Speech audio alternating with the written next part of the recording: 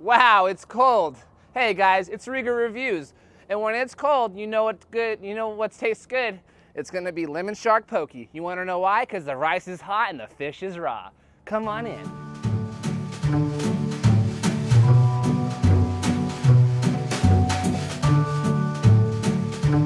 Okay, so I'm just gonna get the large with rice. Yeah. See, it's like hot rice, so on a beautifully cold day like this, hot rice is actually okay.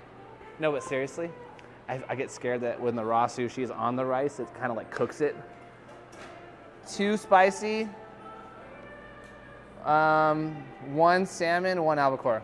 A lot of that, a lot, yeah. A little bit more, yeah. A little bit more, Just a little bit more, yeah.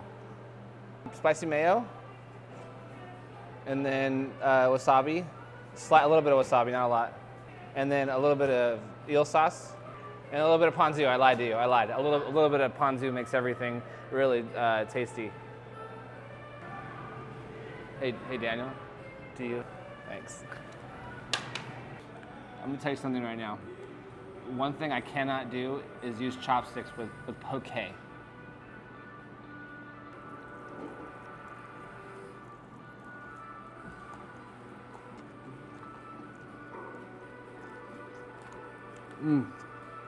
That's really good.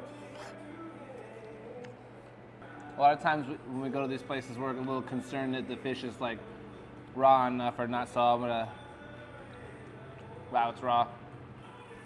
I'm kind of raw. If you get the large bowl, you will definitely be full. If you get a tiny bowl,